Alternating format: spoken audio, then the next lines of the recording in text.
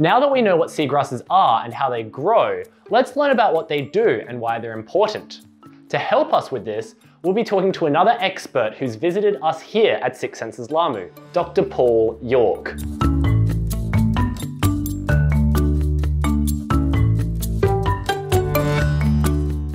G'day, I'm Paul, and I'm a marine biologist from James Cook University in Australia. And I study seagrass ecosystems. Seagrasses are hugely important for many different reasons. Just 1 hectare of seagrass can produce over 100,000 litres of oxygen, enriching the air that we breathe. Seagrass can capture carbon dioxide from the atmosphere and store it in marine sediments up to 40 times faster than tropical rainforests. This makes seagrass a very important tool in the fight against climate change. Seagrass also have very extensive root systems that can stabilise marine sediments, preventing coastal erosion.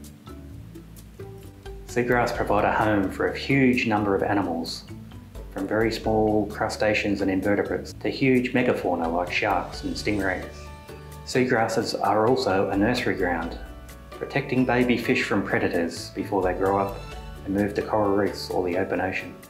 And the seagrass itself is a food source for many different animals, including the majestic green sea turtle. As you can see, seagrass is important to many ecosystems and industries. That's why it's so important to protect it. In 2018, we did a survey of tourist resorts in Maldives, and we found that 50% of resorts that have seagrass were removing it. And this was because they thought it was ugly and guests would not like to see it. Following this, Six Senses Lamu decided to protect their seagrass meadows, and we found that our guests loved it. It meant that guests could see turtles and stingrays swimming straight under their villas. These animals would never be there if it was just bare sand. Because of this, the Maldives Underwater Initiative launched a campaign called Protect Maldives Seagrass. The idea of this was to get people to understand the value and importance of seagrass and show that it can be beneficial to tourism.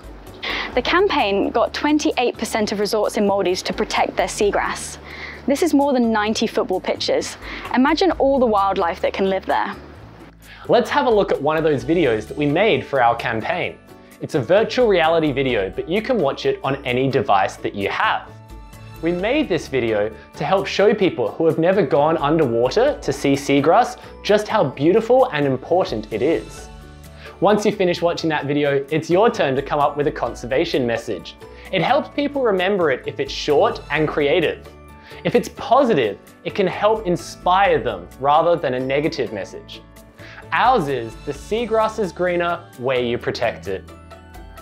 What's a positive message that you can think of to get people to protect the environment?